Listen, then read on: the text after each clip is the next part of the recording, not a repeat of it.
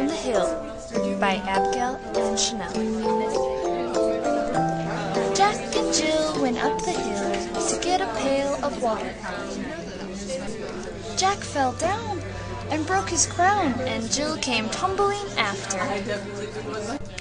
To his surprise, when they awoke, they were surrounded by a forest of trees. They looked and saw little Miss Muffet, who sat on a tuffet, eating her curds away. "Hey!" cried Jack. "What forest is this, and how do we make it back home?"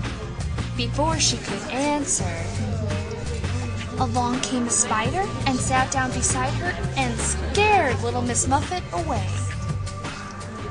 "Great! Now what do we do? We're lost. Hey, where's that spider headed?" That itsy-bitsy spider climbed up a water spout. "Oh no! It's starting to rain! Rain, rain, go away! Come again another day!" Jack and Jill ran farther into the forest to take cover, and came upon Humpty Dumpty, who sat on a wall. "Can you help us, sir?" Jack asked. "You see, we're lost."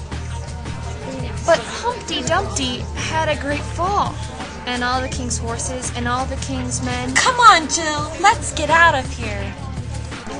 They ran and ran as fast as they could, past even the gingerbread man. Suddenly, "Look! Our pail on top of that hill!" so Jack and Jill went up the hill to get their pail of